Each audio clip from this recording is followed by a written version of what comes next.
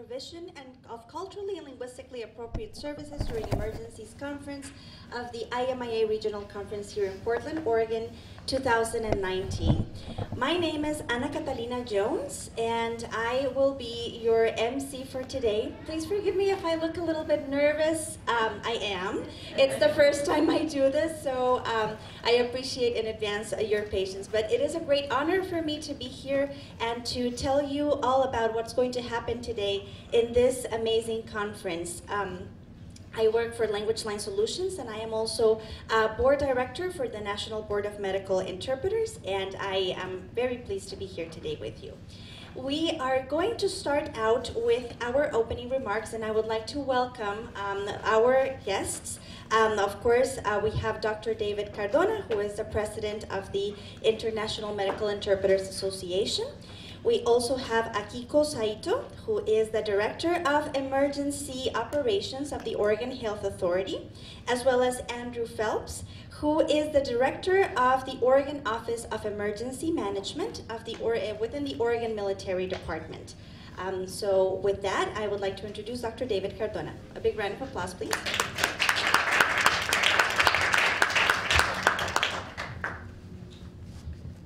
Good morning, everyone, and welcome. I'm so glad that we have a really good group of people here. Just to give you a little bit of background, I'm Dr. David Cardona, and I used to be the Language Access Coordinator for the Office of Equity and Inclusion here, the Oregon Health Authority. I used to work in this building many years ago. And I had the opportunity to interact with Akiko many years ago because I wanted to see how we can provide language access services for people with limited English proficiency. And one of my goals was to make sure that we had a plan, a language access plan. And I'm very happy that we were able to do that. And Akiko has a really, really good program right now in that regard. The International Medical Interpreters Association is the largest trade organization of medical interpreters in the nation and globally as well. We have different chapters in Mexico, in Japan. We have also chapters in Europe. They're really working really hard in regard to education, training for medical interpreters. In addition, the International Medical Interpreters Association is very eager to collaborate and to partnership with other organizations in the state, in education and government and federal government as well, in effort to make sure that people with limited English proficiency, people with disabilities, people with functional needs receive all this help that they can get in a time of an emergency. As right now, you can see what's happening in California with those fires that are really, really horrible. And you can remember what happened with Hurricane Katrina. You can remember what happened with Hurricane Maria in Puerto Rico.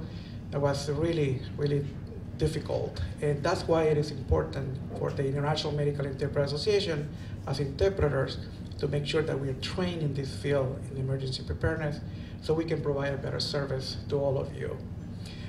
So once again, I thank you so much. I would like to take this time to thank everyone who helped us to put this conference together. I'd like to specifically thank my dear colleague Akiko Saito, who thanks to her and her team, we were able to be here today, the state building and all the support that you have given me during 1 year of planning this event. But I'm really happy that we have two options right now. We have the psychological first aid on the other side, and we have the cultural linguistic appropriate services conference here today. So I think that this is going to be great. I also would like to thank my staff, Carolyn Campos, I hope you're watching, and also Maria Baker, our staff outreach coordinator as well, who helped us to put everything together. And thanks to everyone, all the different speakers who took my call. I know it's kind of hard to come from different places, but thank you so much for supporting us and supporting me and believing in what we do, and thank you for being here. Thank you.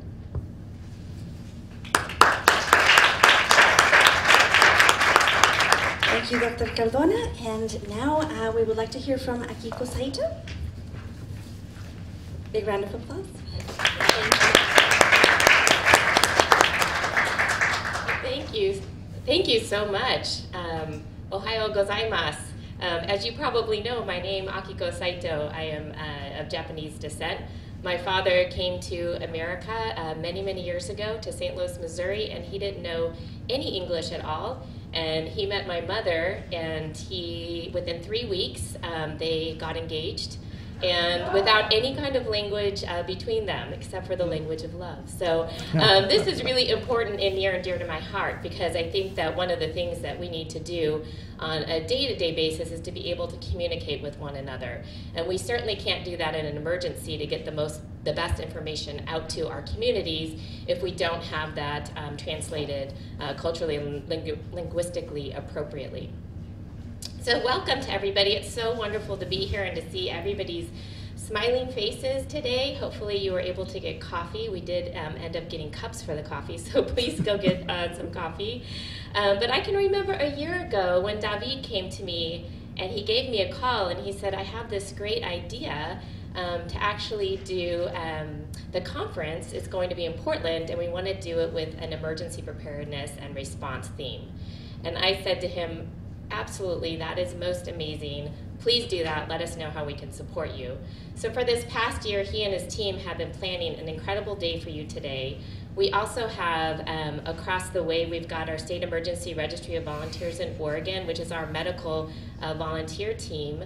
We've got about 2,700 of our ServWar volunteers in our registry, so if you are a licensed healthcare professional and want to register, please do so. We need a lot of people who are able to also translate medical information.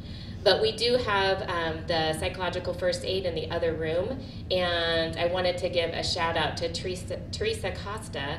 She is one of our ServWar volunteers, and she actually deployed with us to the Umpqua Community College shooting. We were able to open up a free behavioral health clinic there for the community. We were open for 16 weeks, and we were able to get 10 of our ServWar behavioral health specialists to actually see patients on a day-to-day basis. We were open 6 days a week.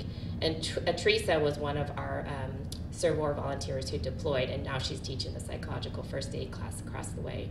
So it's really kind of a big full circle when we talk about emergency preparedness, because this is such important work that you are doing. We know that David already talked about the California fires that are happening right now, but we're having more intense events like the California fires. We had fires here in Oregon, but we're having more intense events. We're also having more complicated events. We've got the vaping response right now, if people have heard about that. That's a lot of information that needs to get out to communities. We also have things like the Salem water crisis that happened a couple of years ago, and we're trying to make sure that we were translating all of that information into the correct languages so that people had that information so they can make good decisions. So this work, your work, is really important in what we do. You really help our communities to be able to understand these complex and intense emergency events, and you're able to also allow families and leaders in our communities to really have the information they need to make the best decisions for their families and their community members. So thank you for all that you do. A big thank you again to David for having the vision and the wherewithal to do this, and a thank you to his team, and also to emergency management for being here. It's really great to have partners at the state level, federal level, local level, and our tribal level to really help us in this event. So thank you so much. I'll turn it back to you.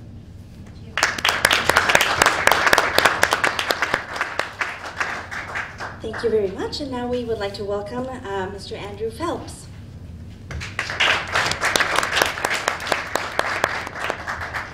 Thank you, David, for having us. It's so important, I think, that when we talk about the hazards we face here in Oregon and the challenges that we face, that we acknowledge the importance of the partnerships. We can't do anything on our own. There's not any disaster or hazard that we face that is a single discipline that's going to challenge, not going to be challenged, a single level of government, a single jurisdiction. All the hazards and bad days that we deal with, they span all of those areas. So when we look at something like a Cascadia subduction zone earthquake, anyone ever hear of the Cascadia subduction zone earthquake? Okay, great. Well, then my time is over. Thank you. We want to make sure that we acknowledge the challenges, and we're very realistic, I think, about the gaps that we have in this state as we address something like a Cascadia subduction zone earthquake. But it's important to know that when that event unfolds, if you're here in Oregon or in Washington or anywhere in the Pacific Northwest, chances are you're going to be a disaster survivor. You're going to make it through that. So we need to make sure that the lives that are saved following a Cascadia subduction zone quake and tsunami, that those lives are sustained in the weeks and the months and the days and years that follow. It's going to be a challenge. We know that we're not going to have everything we need to respond. We want to make sure that the biases that we have in Oregon, that those biases are acknowledged and they're not barriers to enacting an appropriate and efficient response. One of the things that we look to do in every disaster, Akiko mentioned a couple of emergencies we've had, the water crisis and some others, is the provision of timely and accurate information. In Oregon, we know that ensuring emergency information is delivered quickly is important, but it also needs to be delivered in an equitable, inclusive, and in a culturally competent way. It's important that we look beyond what I would need, someone who speaks English, has access to resources and technology. Think about what folks who don't speak English, don't speak my language, don't have the same access to information and resources and technology that I have. What do they need to hear information and receive information to make good decisions for them and their family? So we'll continue to work with you all to build relationships with you, the communities that you serve, and the people that you work with and support, to make sure we're able to provide messaging and information so that those folks can make important decisions for themselves, their communities, and their families as they deal with recovery from bad days, whether it's a Cascadia earthquake, a snowstorm, something weird that I can't pronounce in the water that's preventing folks from drinking it, or a handful of other bad days that could face our community here in Oregon and around the region. So thank you all for what you do. Thanks for being here today, and we look forward to building this partnership. Thank you.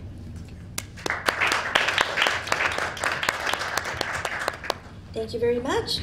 All right, so now it's time to hear from our sponsors, the Oregon Health Authority, as well as Telelanguage. Akiko will say. Okay, perfect. So let's welcome Akiko Saito again. I don't know if you forgot me, but I was just here a second ago. I kind of just wanted to specifically call out some of the work that we're doing right now. I think Andrew just talked about making sure that in a response, and even before a response, that we really have an equitable approach. 2 years ago, our program, the Health Security Preparedness and Response Program, we decided that we wanted to have somebody very specific to equity. So we hired a health equity planner, and right now she's actually on her way to Salem. She wanted to send her regards to say hello to everyone. She's going to Salem because we're working with the Office of Emergency Management and with Department of Human Services. Last June, we were able to come together, our 3 agencies, and we put together a really wonderful forum in Salem, and it was called the Inclusive Emergency Disaster Workshop. And what we really did was we talked about all of the different communities that actually have issues around disabilities during an emergency. And so we had about 2/3 of the folks who came to the forum who were people who had some kind of a disability. And so one of the things that we're wanting to move forward is we're having a disability advisory council. And within that council, we're actually right now looking at those members who have applied to be on the council. And we really hope that this council is going to actually help all of us in an emergency to be able to respond and to be able to make sure that all of our community members, especially those who are vulnerable, will actually have a voice. And so the idea of the council, it's going to be 2/3 of people with disabilities who will be on the council, because we certainly are not the folks who understand what it's like to live with a disability. And so one of the things that we really want to just share with you is that our work is really important. It's very much community-based. we do believe that it's incredibly important for health equity, and that means that everybody understands exactly what's happening in emergency, and that communities are actually given the tools to be resilient and to be able to support themselves in an emergency. And so that's something that we're doing, and something that I wanted to share with you, because we're sort of putting our money where our mouth is and really saying this work is important, what you do is important, and we're really happy to be one of the sponsors here today. So I don't want to take up too much time because there's so much other stuff to go on, so I'm going to turn it back again, and I promise this is the last year of me today. Thank you very much. Thank you so much. Wonderful. And do we have telelanguage? Hi. Perfect. So now we're going to hear from our other sponsor, telelanguage.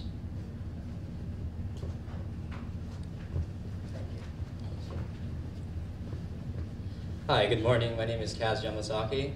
Thanks for having us. It's our pleasure to sponsor such a great organization. We've worked with David in the past, but he was a medical interpreter. We provide service in over 300 languages. We do this here locally in Portland, Oregon. We started 30 years ago.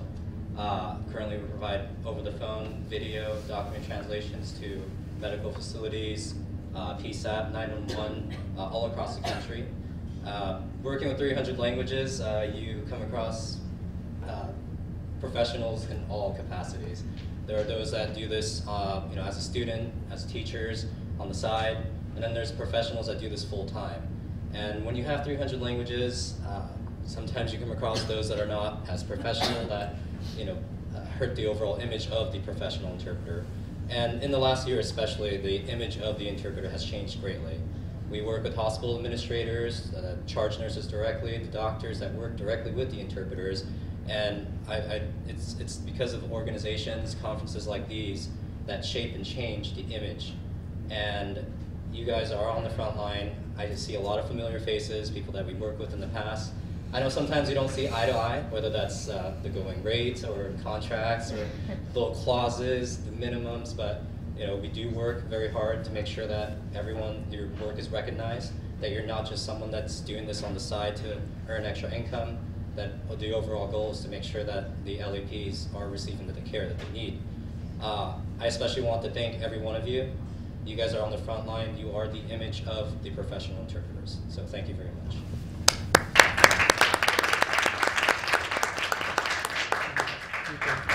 Thank you so much. And now it is time for our keynote presentation, Disaster Life Cycle Impacts for Medical Interpretation. And I would like to tell you a little bit about our keynote speaker, Professor John Burke, who is a 23-year member of the Sandwich Fire Department in Massachusetts, where he currently serves as the chief of the department.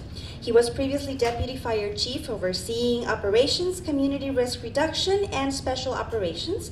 And prior to that, fire prevention officer, he is graduate instructor at the Boston University School of Medicine's graduate program in healthcare emergency management. Welcome to Professor Burke, and here you go. Thank you. Thank you very much. Good morning, everybody. I think I had the longest commute, maybe. That's here, 10 hours on a plane yesterday, but it's all good. Very happy to be here today to do this presentation. You'll see me again this afternoon. I'm going to be doing the exercise activity this afternoon, which happens to be a wildfire, which is very timely. And we're going to talk about what your role is as medical interpreters in these types of disasters. All right. So what are we going to learn about today? We're going to learn about how the disaster life cycle and emergency management affects you as interpreters. And I'm going to go in a couple slides here and talk about what my research has been the last close to 10 years, believe it or not, in medical interpretation when it comes to emergency management. We're going to discuss communication and technology that is available and is open source. And we're going to validate your own personal emergency plans for all hazards. And the last piece, again, this is important that you are prepared. Okay, what we learned in Katrina is that your retention rate for first responders in a disaster, you could lose a third of your workforce, depending on what happens. So with my personnel, and I preach this, is making sure that you're prepared. And if you're prepared, you can do your job effectively.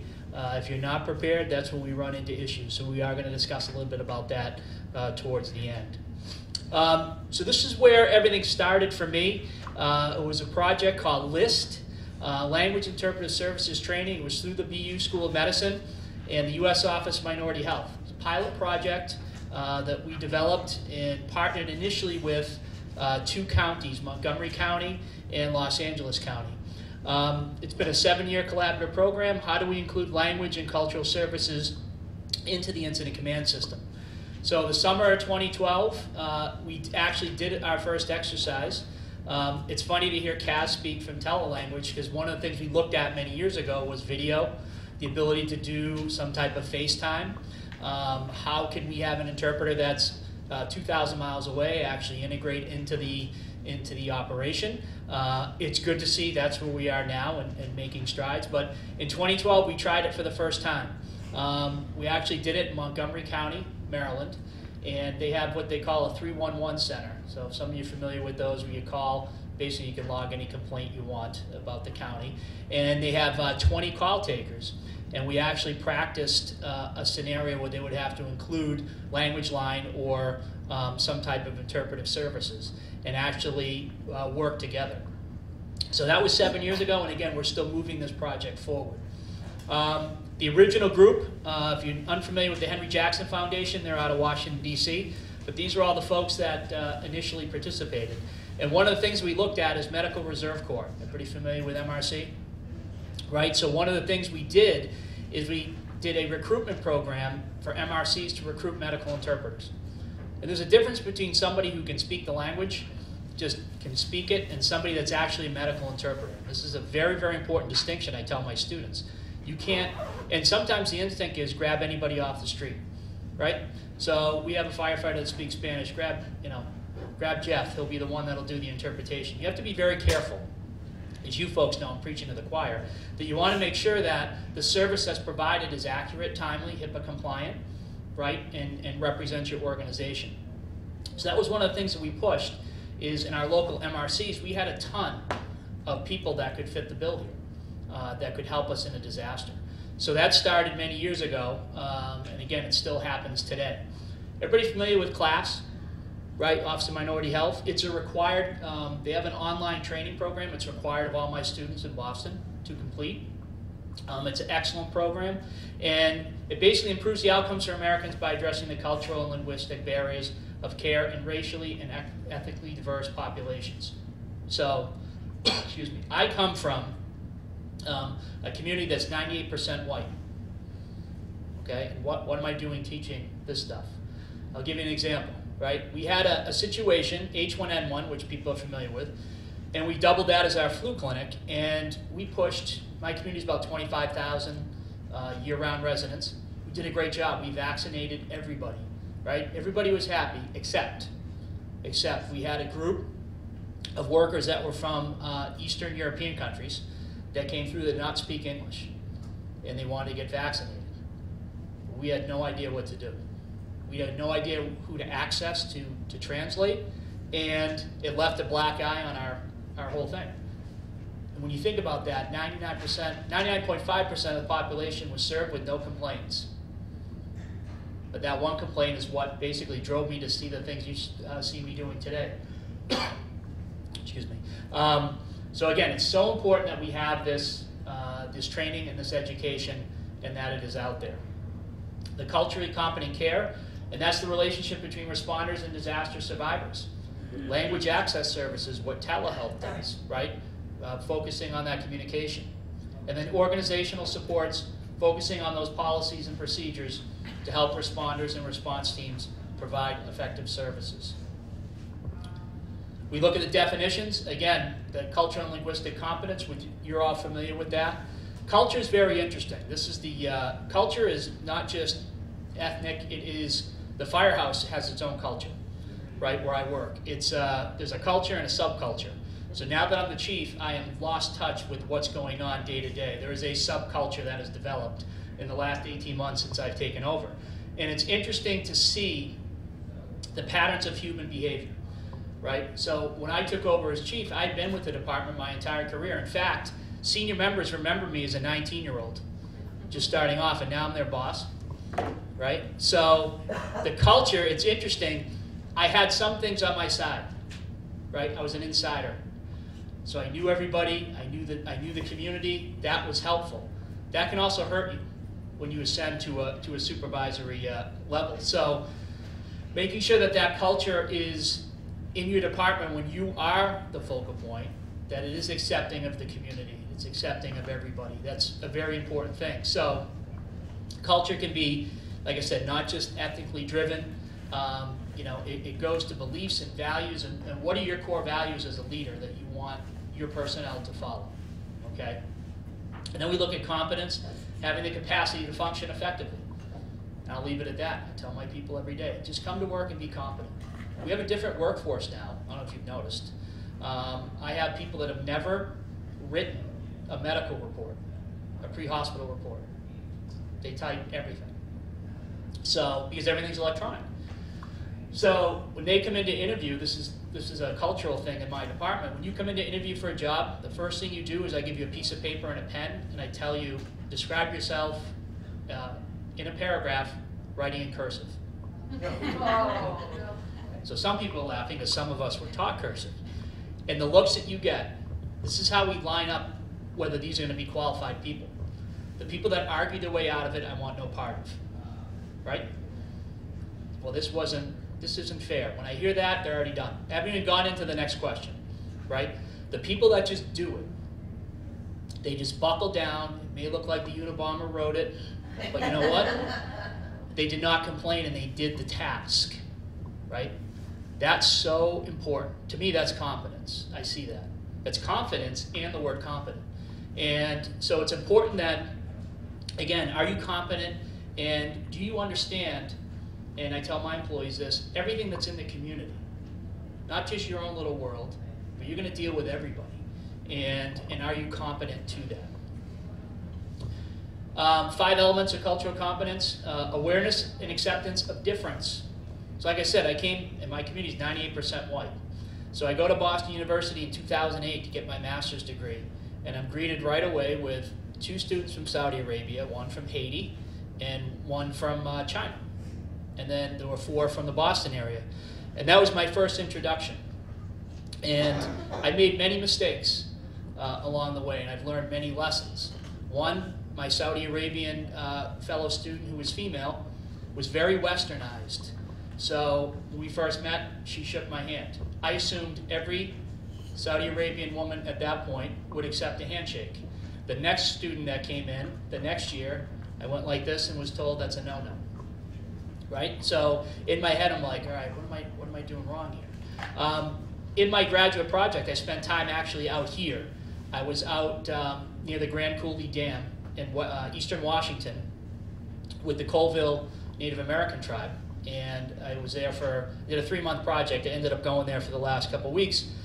We were doing this drive-through EDS distribution, and it was very interesting. It was on the sacred grounds, and there was actually trash on the ground. And I went over and picked it up. And Larry Bird it right into the trash can. And they came over to me, and the chief was like, "You don't touch anything that's here." And I was like, "Ooh, okay." I thought I was doing something helpful, but I was not. And that led to acceptance of difference and incompetence. I'll never make those 2 mistakes again in my career. So it's important, I tell both my employees and my students this, that you have to be aware and accepting of difference. And then when I got the faculty position, and my first group of students was after the Haitian earthquake, and I had 5 doctors from Haiti come to take the program. And they invited me to a voodoo, it was a voodoo burial in Boston. I said, what am I doing? I was afraid. Literally, I was like, this is going to be like you see on TV. It was one of the coolest things I've ever done.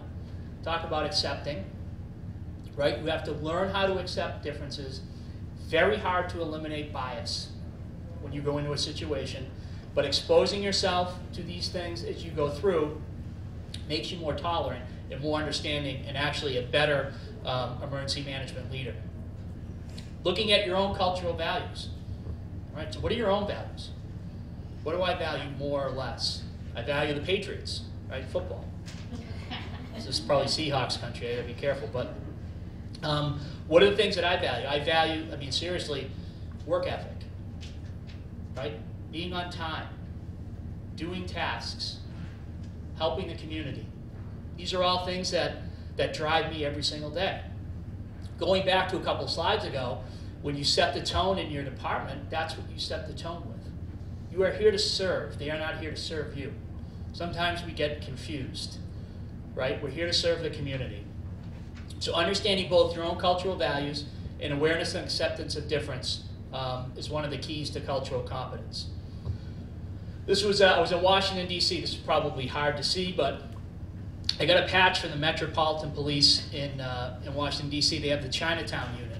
So I spent some time with them talking about day-to-day operations. And one of the things they were telling me, the officers assigned there, is understanding and managing the dynamics of difference, right? So various ways cultures express and interpret information. I think that's important, right? So a reaction that you may see or one may see may be very normal for that particular culture, all right? So understanding kind of what those expressions are. Development of cultural knowledge. Knowledge of specific cultural groups. This is important too, right? You don't have to know everything, but it's important that you are educated and that you understand basically these cultural groups, what some of the specific things are. And identifying facts about each different culture is important. Also having the ability to adapt activities to fit into different cultural contexts. And adapting practice to fit culture of the community that's served. So in summary, those are like the 5 elements of cultural competence that, in terms of emergency preparedness, should be part of your, basically your plan or your operation.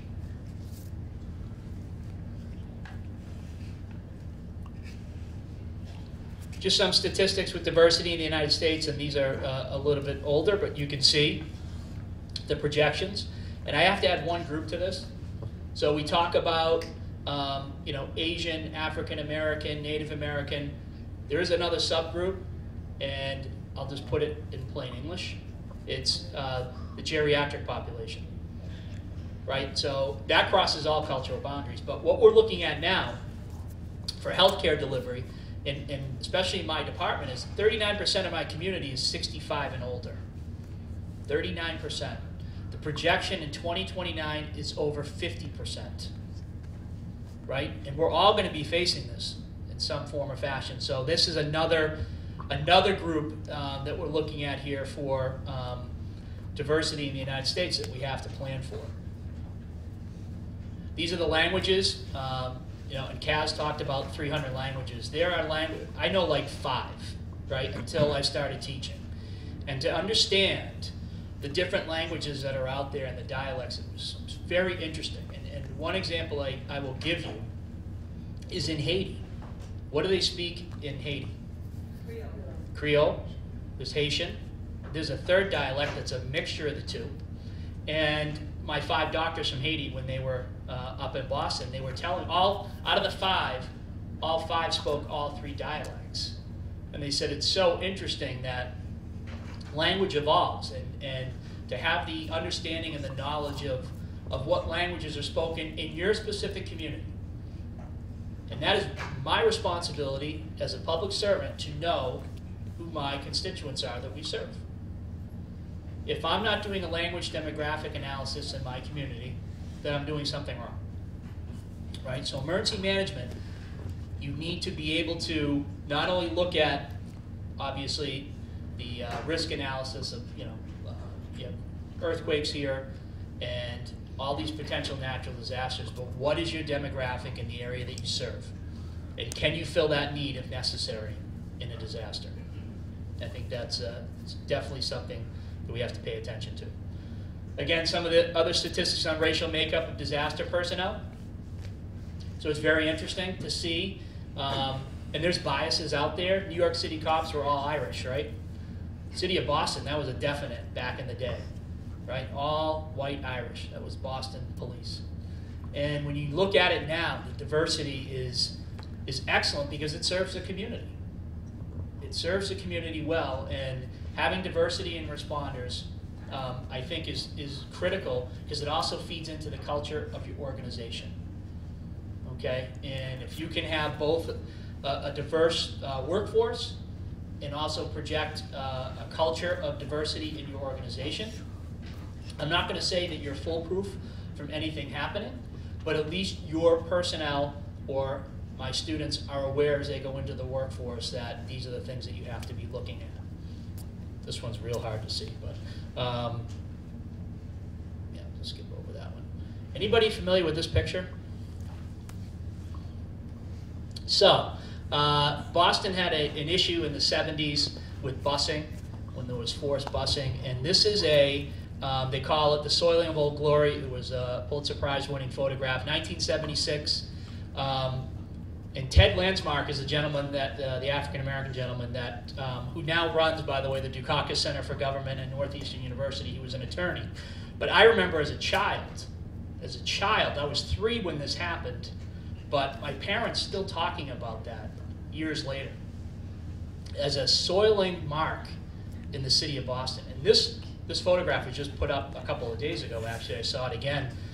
They had the 40th anniversary of it, but pictures like this, right? You don't need words when you look at that. And understanding why you feel a certain way about a certain group allows you to address those feelings before you have to assist someone from that particular group in an emergency. And to this day, this photo, and I show my students every year because I teach a class in cultural awareness. This is the first slide that I show them with no writing, right? And the eyes go, because most of them weren't alive when this, A, they weren't alive, B, they had no idea this occurred in the city of Boston back then. And when they see this, they're like, well, how does that happen? And this is something that, again, has stuck with me basically since I was a child, this one photograph. And disturbing on many levels, right? When you look at it, and it's like, this guy was just minding his own business. Ted Landsmark on the right. He was trying to make his way through City Hall, and a group of students, he ended up getting attacked. And again, we don't want to see things like this, and it's very, very good for my students when they see it the first night of class. And I tell them, tell me what you feel right now looking at that photograph. And then we talk about how we make sure that in emergency management, we are serving our community appropriately. All right, so move on to a couple of quick things on disaster preparedness and response. So with anything, we're always preparing. There's always a preparation phase, right? So I'm always preparing for the next disaster. That's what they pay me for. Some of the things that I never thought I would see in my career, active shooter. ASHER is the term that we use. About 30% of my preparedness budget goes to active shooter training and awareness. So being prepared. Then when you actually respond, hopefully you have plans in place that will help you respond. And that's to hopefully, remediate, lessen the impact on the community and make everything better. Then you hit that recovery period, which can be extensive. And this is the recovery piece is so overlooked. Everybody looks at the initial response piece, and then when it's over, and I've done extensive research in this with the marathon bombing in Boston when that occurred. Boston Medical Center is right across from the university. And one of the things we asked is, did you do anything when the nurses came back to work the next shift after the days following the marathon bombing? Did you do anything different? And it was just like another day at the office, right? And we work with them to effect some change where if you've had a dramatic event in your organization, you have to, especially in healthcare and public safety, you have to be cognizant of that, your employees coming back, that they may need to be eased back in. Not for months, but even for a shift or two. Eased back in because of the trauma of what they have seen. The expectation is you can handle it and you come right back to work. Right? So one of the things we're looking at now is long-term recovery is if we have a significant incident in my department, pediatric death, something traumatic, when that work group comes back to work, I actually bring extra staff in.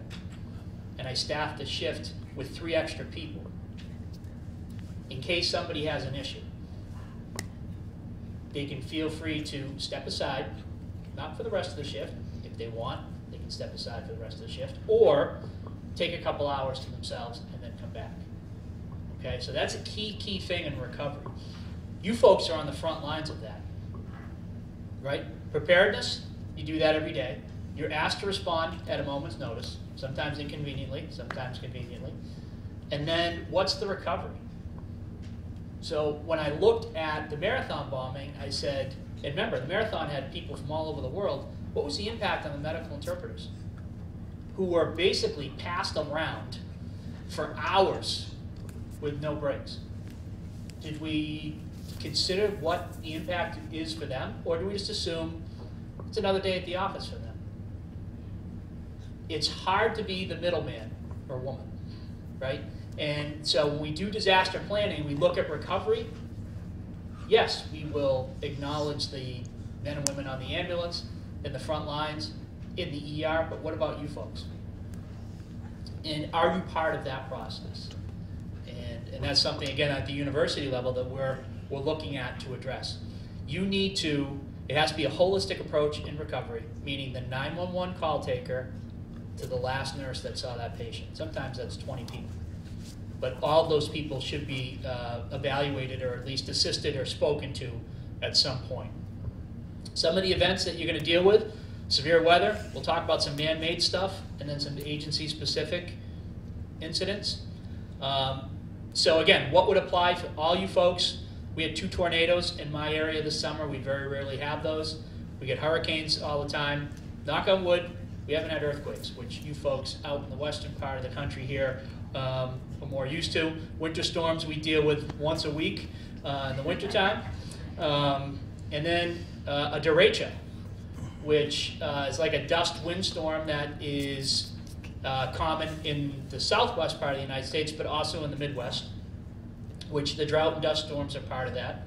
And then space and atmospheric debris drops, right? So this is kind of odd. We've had a couple of these in my career. We have a military installation that abuts our jurisdiction, and some things have fallen out of the sky. Some things planned, some things not planned. One example was the National Guard was lifting a Humvee with a helicopter. It was strapped, and they were moving at about 4 miles. There was a temporary flight restriction. They made a slight adjustment. It was right over the major highway, and the thing fell into the rest area. And people called 911 and said a car just fell out of the sky. Were they wrong? They were not wrong. So things out of the ordinary are going to happen. And again, that's one of the things that, that we also teach our employees, and you should be aware of. And then sanitation, homeless crisis. Sanitation issues. I had a student from, actually she's from Lebanon in the Middle East, and her whole graduate research was on the trash issue in Lebanon and how it is just destroying public health. And you never think of that as a disaster. But now we have a plan in my community. If either the trash haulers go on strike or there's an issue where you cannot dispose of the refuse in a timely manner, a continuity of operations plan for trash, believe it or not. But trash affects everybody in this room. We all generate it, we all have to get rid of it, right? So imagine that type of disastrous impact. And what would your role be as an interpreter? Not necessarily a medical interpreter, but getting the message out, the information out to the public as to what to do with that. All right, so there's all these things that we're looking at that, again, are impactful. Man-made disasters, terrorist activity, we all know all too well. Human error with equipment, human error, technology failure. We talked about sanitation. And then, again, workplace violence, which is unbelievable where we have come in the last 20 years. Where not only do, and we had to get buzzed in this morning, which is a state building, I have no issue with that. But our new fire station, we just built 2 of them. The newest one that was built, you have to be buzzed in like every segment, which is bothersome to me because fire stations usually are open. But you have to be buzzed in. You can get into a certain portion of it, but I tell the guys in the summertime, leave the garage doors open as long as you're there. Let the people come in. But we're at a place now, unfortunately, where workplace violence is part of the norm. We have to prepare for it, and it's something that, unfortunately, we have to write plans for. One of the big things that I've dealt with in my career is unexpected death of an employee, right? So this is not like a huge tornado or a hurricane, but if you have a death of an employee in your organization, it can be crippling. I don't even care what the size of the organization is. So that's another thing that we focus on at the university is companies, corporations, departments. Sudden death, unexpected death can be crippling long-term to an organization.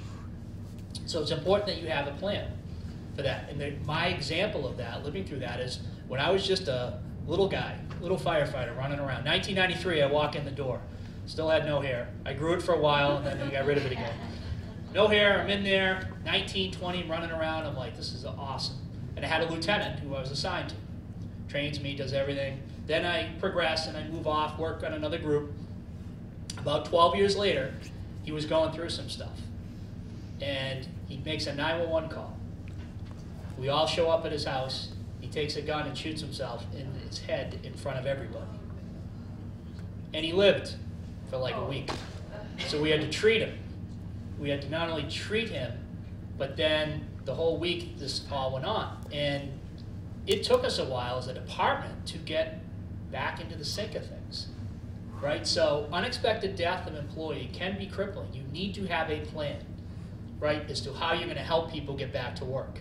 So again, that's a big thing that organizations overlook. And what is your role in that? Right? What would the medical interpreter's role be? Again, it's information sharing.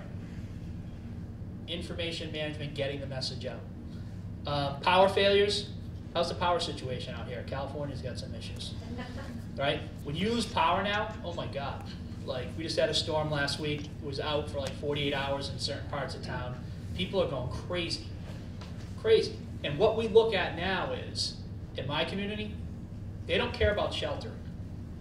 Right? They want to stay in their house. They just want somewhere to charge their phone so they can keep their kids quiet. So we actually have charging stations at the community center. They'll come for an hour, they'll charge everything up, and then they leave. And then everybody's happy again. Right? So IT failures, power failures, these are things, again, that, and again, an IT failure for you folks is, that cuts your lifeline off right there. Right? IT and power failure in your line of work is absolutely critical. So how do we do a workaround for that? And again, be planning specifically. We talk about mitigation, strategies and equipment that reduce the potential impact of an incident. So again, examples are remote access control points via LTE and internet. So we call them FOBs. AT&T has FirstNet. You've heard of that. It's special. Basically, it's a cellular coverage for first responders. But I don't know why you folks aren't on that or part of it, even know what it is. Only chiefs hear about it, I guess. It's like cool stuff. They offer you AT&T, you get the cell phone, so when everything goes, you know, everything's down, you still can communicate, right? So my argument was at BU, we were talking about this, is give those, it's okay if I have one and I share it with 4 chiefs in the 4 neighboring towns, but folks like you are like critical. You should have a FirstNet access. Because what if I have my phone with FirstNet, which is great, and then an issue comes up where we need some type of interpretation of language service? What are we going to do? So these are things that when we talk about mitigation and technology and how it's the backbone of what you folks do every single day, right? You should have access to some of these key components that us as emergency preparedness officials have access to. Transportation plans. One of the things I do everywhere I go is I have a plan, right? So what if today, in an hour, they tell me, you got to leave, you got to figure your way to get back to where you came from, and we've taken all of your transportation away that you had planned. So how do I get back to Boston? 2,500 miles. What are my options? Right? That's an extreme. All right? How about just getting back to the hotel? Is there a way I can do that? You all should be doing that. This gets into a little bit of personal preparedness. What is your plan? What is your transportation plan? And what is your communication plan with your family? Right? Think about that. We learned a valuable lesson in my community during one of the hurricanes where the cell towers were knocked out, but the internet still worked. Right? Does that make sense? Like internet? Yes. The internet still worked. How do you communicate and message through the internet? My 13-year-old daughter will give me 12 ways to do it in 10 seconds. I'm not 13. So how do we communicate? And what we learned is internet-based messaging, you need to have a plan that includes internet-based messaging, not only for your organization, but for you. So what do we do in my department? Right? My department, we're like, we got to figure something out. So I got the troops together, 50 people in a room. I need 3 websites that none of you will ever think about utilizing. Because everybody uses Facebook, IG, Snapchat. So they come back with, their first one was Pinterest, which I found humorous. None of the Sandwich Fire Department utilizes Pinterest. So they said, well, that'd be one.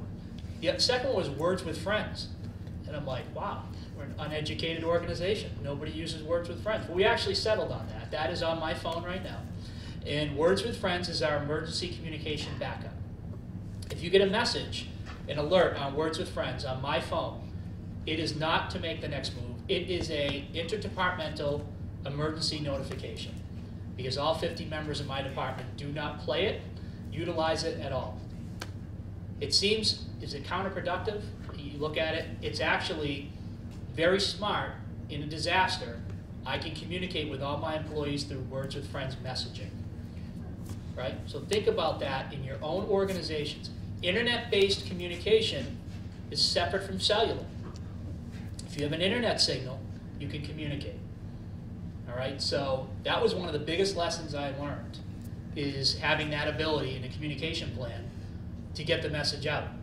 Same thing with the marathon bombing in Boston. I had 20 students at the finish line that day, and I'm working. So the dean's calling my boss, who's calling me, saying, well, you got to get a PAR, or accountability, of your students. I'm like, these are like 20-year-old kids who know more than I do, but I'll see what I can do. Well, the irony is, the first day of class, we get everybody together and they're like, oh, professor, you have to download this thing called Vines. And I'm like, what, is this going to get me in trouble? And they're like, no, it's you do these clips and it's cool. Just put it on your phone. Fine. Put it on my phone. So the marathon thing occurs. Well, what do I get 2 hours into it? 17 of the 20 get themselves in a huddle, do a 7-second video saying, we're all good, and the other 3 have already gone back. So then I call my boss. I'm like, I got PAR in my 20. He's like, how'd you do that? I'm like, professor, right? You should know what I'm doing. I gave him credit later. I said, no, this is what we put on the phone. That drove our research into internet-based messaging, right? So for disaster planning, your own communication plans, I want you to consider that is an option to get the word out, okay? These are just some of the 3 ways to communicate with your staff or your family. 3 ways. Think about that. Email, phone, text, have another backup, cellular text, email, non-traditional, relay, no carrier pigeons, but some form of communication. But there are smartphone apps out there. And again, the Words with Friends is what we use. I can't emphasize what a valuable lesson that was for me to learn as a leader. I was deputy chief at the time when we did the Words with Friends thing. But not being able to communicate with any of your personnel in a disaster, because the radio system was down also. So we had no radio and we had no cellular. So it was basically war in the backyard when you had those Walmart walkie-talkies. We had to stay as a group in like literally 10 trucks together communicating on those until the system came back up. Now it came back up within 90 minutes. Well, if you have an emergency within those 90 minutes, you don't care. So communication is critical. Communication plans are key. So make sure that that you have that identified. Practice the parts and pieces of your plans, right? So we call them CADs. This is the one thing, if you take anything away today, we call them coffee alert drills because everybody will have coffee in fire stations. So we make them sit for 20 minutes and we give them a topic. They have 20 minutes to work it through. And it could be a small thing. But think about medical interpretation. If as a group, you're meeting, you're talking, throw a scenario out there. You have no more than 20 minutes to figure it out. Now the 20 minutes applies time pressure, right? You can't just sit around. So it applies that element of pressure. But these are things we do all the time. Every industry, I don't care who you are, has 20 minutes to think or discuss a topic. So to be prepared, and for you to be prepared, you can do it with yourself. You can just throw something out there once a day, have it on your calendar. I'm going to talk about, like my phone popped this morning, I had cyber. I didn't think I was going to, this was last year, I put things in advance. Today was going to be my cyber day, just to review if we had a cyber issue at the station, what the impacts are. Right, so stuff like that I think for preparedness is critical, and again, it helps you practice whether it's evacuations or earthquake, tornado drills, whatever it's going to be, that CAD that you pick for the week, for the month, for the day, as a group, is so important to, I think, long-term success, and it keeps you active. How you execute your emergency plans includes tactic and strategy. So, a couple things. We're going to talk about wildfire this afternoon. But one of the things I want to mention to this group is animals and disasters. So, how do we deal with service animals? So let's say we have somebody from the Philippines who speaks Tagalog, and they have a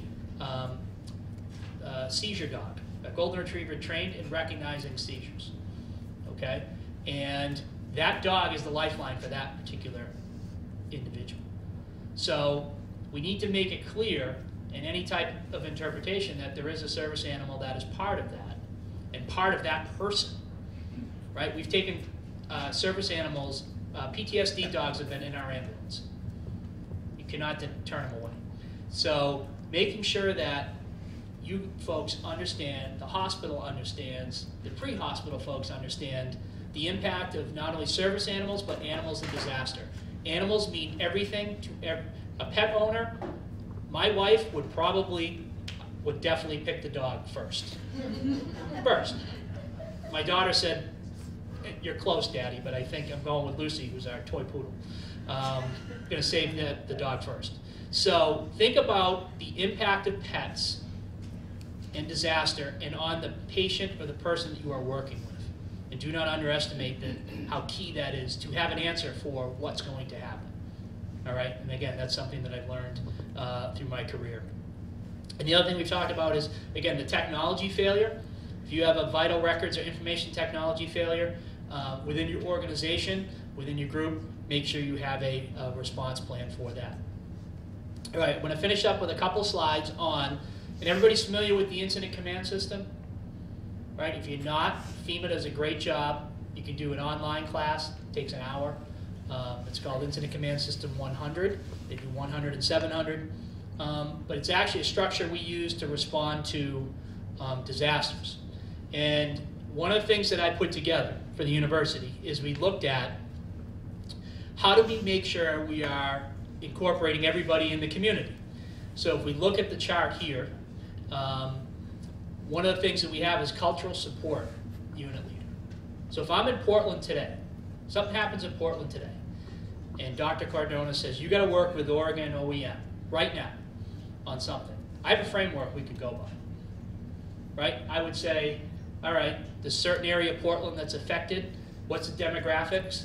Give me a community leader in that particular piece. There's your cultural support unit leader. Get him or her in here now. And under that, they'll have language task force leader. We could volunteer Cass. He's here from telelanguage, right? Sorry, Cass. Well, we throw him under the bus and say, you're going to handle language task force.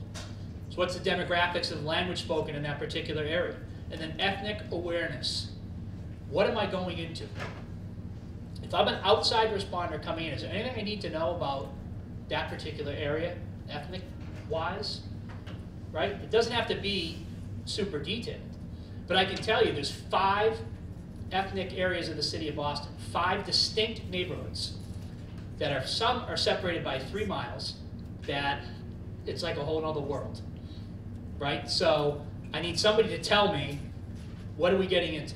And they all report to this cultural support unit leader, and it goes up the line, and if we're doing this right, whoever's in charge looks really good, that they've addressed at least this piece of it. You go to the middle. Who's familiar with GIS? Right? GIS, it's basically maps. It's Google Maps on steroids, or Google Earth. And what happens is, I have a cultural GIS person. I say, with GIS, you can do these overlays.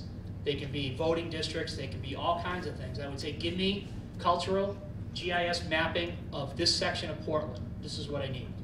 They would handle that.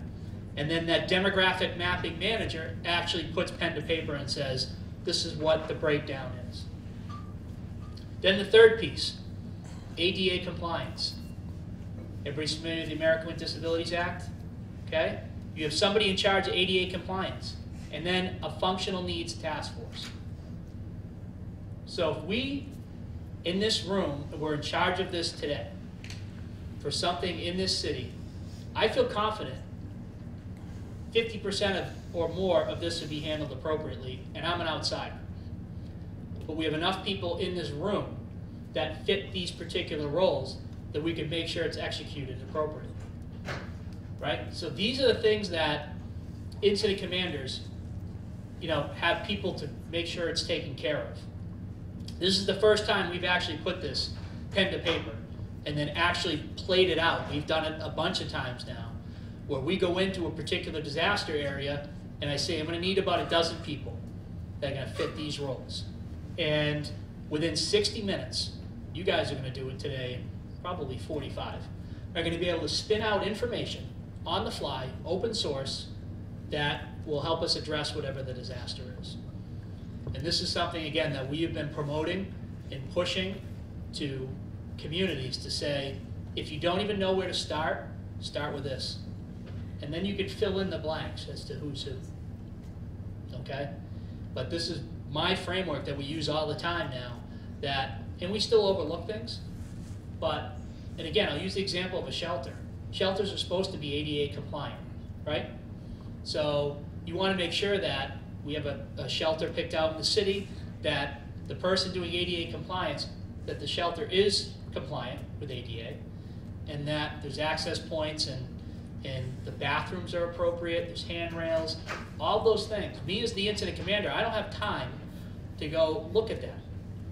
You delegate this stuff down the line, and boy, if you execute this appropriately, you look like a hero. That means you have served your entire population. That's my motto with my students. You work for 100% of the people, not 95. 100% of the people expect you to be on basically your top performance every day. So this right here is a way to be able to make that happen. Recovery, we'll just do a quick thing on recovery. How resilient your organization. Unexpected employee or child death, we've talked about that. Continuity of operations. The great part about medical interpretation, if the technology's right, you can work anywhere, correct? With technology. That's the beautiful part of your job. What I see going on in California right now, let's just say there's a bunch of medical interpreters that their homes are burning. They're unavailable. You could stand this room up with the right technology and be able to help them, and vice versa. Even in Boston, they can do it. When we did our first exercise with this, I was in LA, and the interpreters were all in Boston on Adobe Connect, which is like a teleconference software. And we were able to do it, to show that if you have the right technology, you can do this anywhere. So again, recovery, we talked about, it can go on for a while. You need to have a plan for it, and I feel that it's definitely a key piece. A couple of quick things on workplace violence. If you don't know where to begin, this video, Run, Hide, Fight, Department of Homeland Security has put it out. It's like a 5-minute video. Prepare yourself. It's not easy to watch, but it's required viewing for all my employees and my students, just to give you an idea of what to do if you're faced with an active shooter. You folks in Oregon are well aware of the active shooter, the incident at the community college. So again, this is a great thing for, we talk about CAD, remember CAD, Coffee Alert Drill? Watch the video, talk about it for 10 minutes, right? It's a great, great piece that they put together. Ready.gov. You may be asked to relay this to people that you're working for. Ready.gov is the government's basically online resources for families, for disaster life cycle management. They talk about utility shutoffs, how to secure vital records, safety skills. It's an excellent, excellent website. And again, it will be quite helpful. All right, so that is my contact information.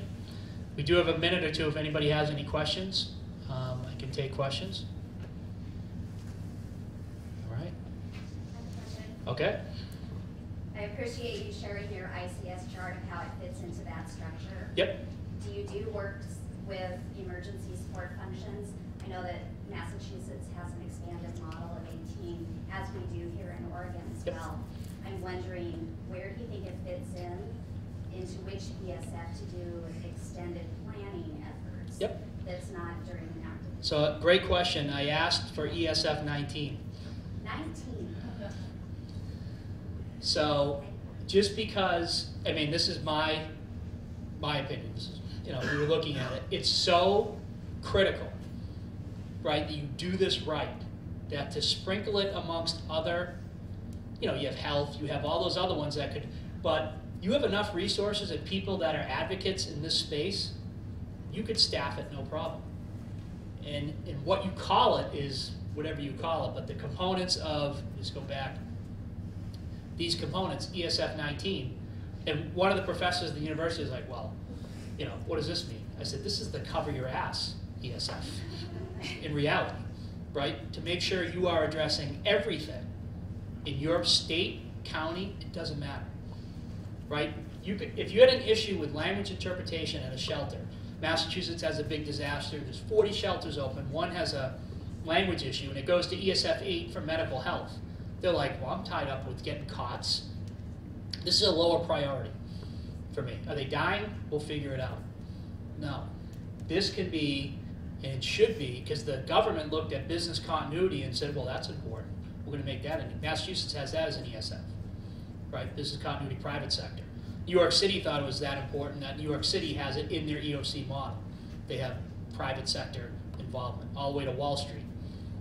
Why don't we add ESF 19? Are you getting pushback? People don't know where to begin. Yeah. And what you have to, unfortunately, I don't know how it is in Oregon, but Massachusetts, something has to go sideways. And then you bring it forward and say, well, there was a plan all along that we were looking at. So what we're trying to do is embed it in hospitals right now to get it moving. Boston's well known for all their hospitals. If the hospitals start talking about it and say this works in a small level, then hopefully we can get it to a larger level. But again, when you look at the diversity and the statistics I've shown, and those are older, you have to be prepared for that.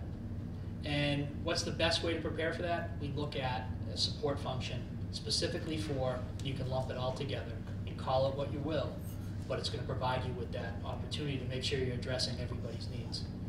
Kind of a long-winded answer, but yeah, you're welcome. From your personal experience, what can language companies or interpreters themselves do? Like, what kind of issues do you most, encounter? Like, what could we do better?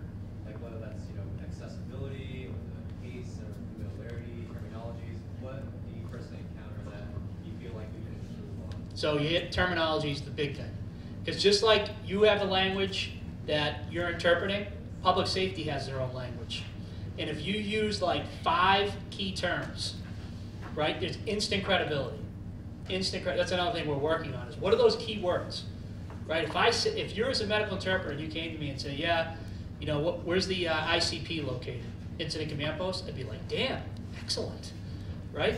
Then right away I've just painted you as, all right, this person has some idea on disasters, and there's that instantaneous, they know what we're all about. So I think terminology and phrasing, mainly terminology for interpreters when they're dealing with not only the hospitals but emergency managers, is critical. And just some of those basic terms will get your foot in the door right away with emergency managers when they hear some of that terminology. Go ahead. Is there, a similar note, is there a glossary that you already have, besides just going out and Googling, you'd be able to share potentially with attendees? So I can push it through David, through the organization. But it's like top 5 things you get top 5 things not to say.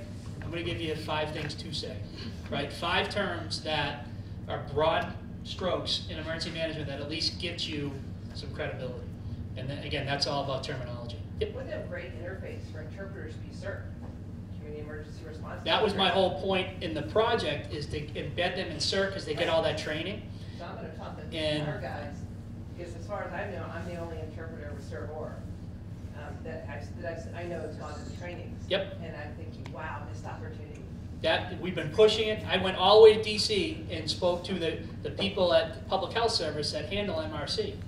And I'm like, listen, you got to start recruiting outside. You have enough dentists and nurses in MRC.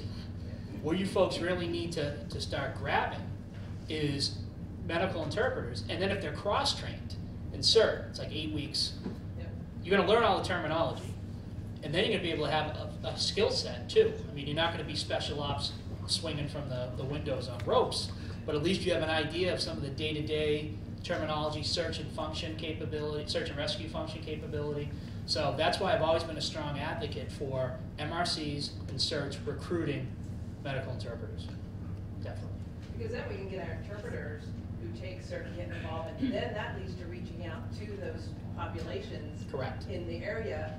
Because I'm already thinking, all you can do is get headsets, and you have an interpreter for CERT to get this segment of the population trained.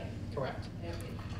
And if you Google, and I don't know the name of, in Los Angeles they do it, I studied it, and I'm ashamed to say I forget the name of the group. It's an all-Spanish organization in East LA that they train, they're like CERT, but they train basically their citizens, and it just keeps turning over. So, all right, how are we for time? 4 minutes. 4, give me the 4 minutes. You're doing a great job. Thank you. Well, I was waiting for the 5 things to say. The 5 things to say? Yeah. You want me to say those now? I have some of them, so go ahead. No, I just have a quick question. Can you kind of lay out for me a little bit how this works in practice? Meaning, you've gone in, you've done some demographic analysis of communities. You have perhaps people who said, okay, we need these particular languages because we're serving these kind of populations. But how do you go from that, recognizing what you need and what your communities look like, so how do you actually implement this? When and then there is an emergency or disaster happens, are you relying on, you call these, connect these people and say, we need people who can interpret these languages, can you reach out? Do you rely on hospitals? How do you actually go from having this organized to actually implementing? What are the practical steps? Yep, so the execution is you get all the information, and then say we pick one shelter that this is where all the activity is going to be. Then you start asking for the technology support that you're going to need, so internet capability, etc. at this particular shelter. A lot of this can be done virtually, right? These people don't necessarily have to be boots on the ground. You're doing all of basically the background work, and then you're bringing this forward to the operations side, saying these are the things that we're going to need at that particular site, i.e. people, things, stuff, etc. So a lot of this can be done prior to the storm hitting, prior to anything. You can have a lot of this prepped for your particular area. Then when it actually happens, right, and we come across a certain part of the city where a need is needed, we make the call.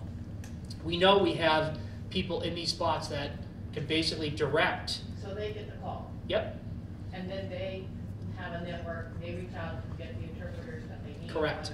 As an incident commander, I would say to my cultural support unit leader, I'm expecting you to have the ability to get whatever interpreter we are going to need. That's my objective. As an incident commander, that's all I say to them. How you go about recruiting and getting those people and making them available is on you as that person, that cultural support unit leader. It could be telehealth, it could be whatever, but you are responsible at that point for executing the mission, right? Getting those people. Does that make sense? And and again, we've done it a couple times. It's worked very, very well. And it keeps you engaged. It keeps they're on their toes, definitely. All right, I think we're done. All right, I will I'm back this afternoon. I'll have the things, so you won't leave today without 5 things. And then I'll push it out to David, and we'll make sure the whole network gets it. All right, thank you for your time, folks. See you this afternoon.